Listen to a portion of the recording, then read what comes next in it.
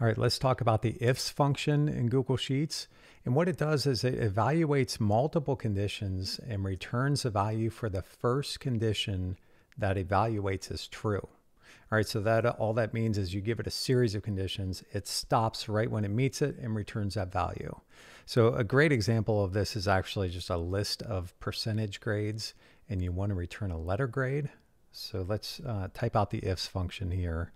We're putting it in cell C2, but we're going to look at column B. So for this first one, we'll look at B2. And if it's greater than 90%, give it an A. Okay, so that's actually going to work on this one.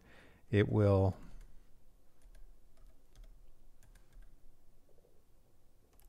see that it's greater than 90%. It will return an A. But let's build out the whole function so that it works for the entire column.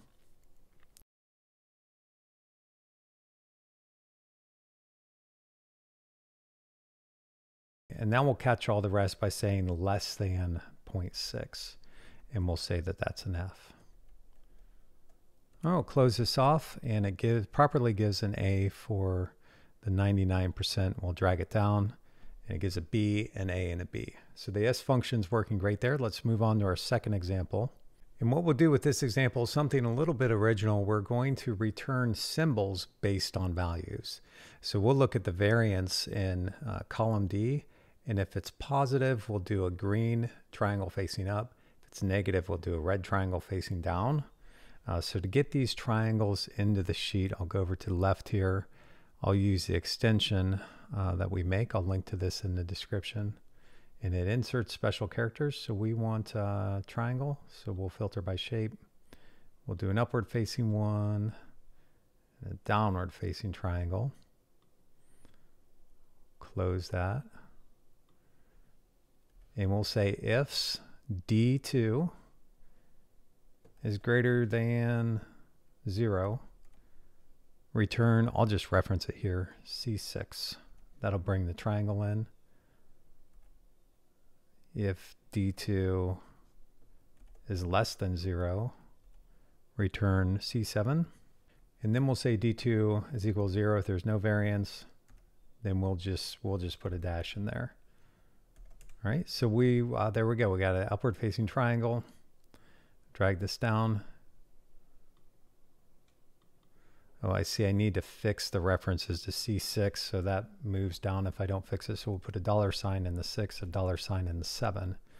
And that way when we drag it down, it continues to look at the same symbols.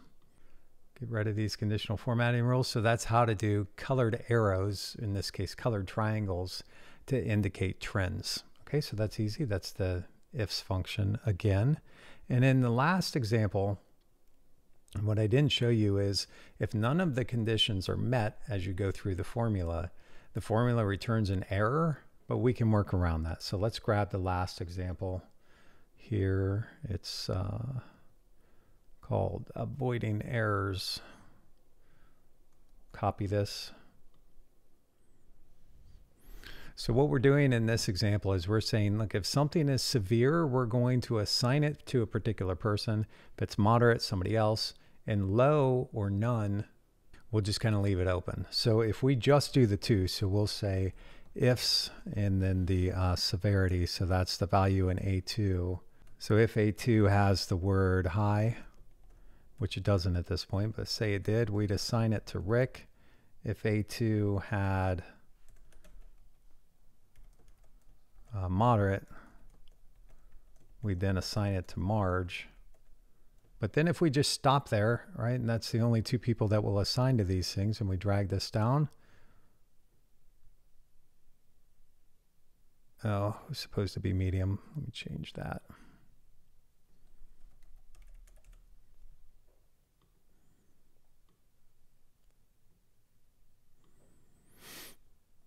The formula isn't working very well because it's returning a pound in A, when really if it's anything other than high or medium, you just want to leave it, you just want to have the word open in there. So what we can do is we can do a third condition here and just have it have the word true. So the ifs function, as it goes through, it looks for a true condition, but But if it doesn't find one, we're just going to say true. So we're just going to give it a true condition no matter what, just by typing true. That's what happens when you do that.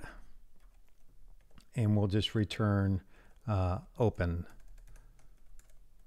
for that when there's no matching value. Okay, so that's working. We'll drag that down. And that's how to do the ifs function and handle the errors if there is no condition that's met. The other thing that you can do is just the if function. So the if function we'll look at in this next video evaluates one condition. If that condition is not met, then you can do something else. So it functions a little bit differently. I'll see you in that video. Thanks for watching.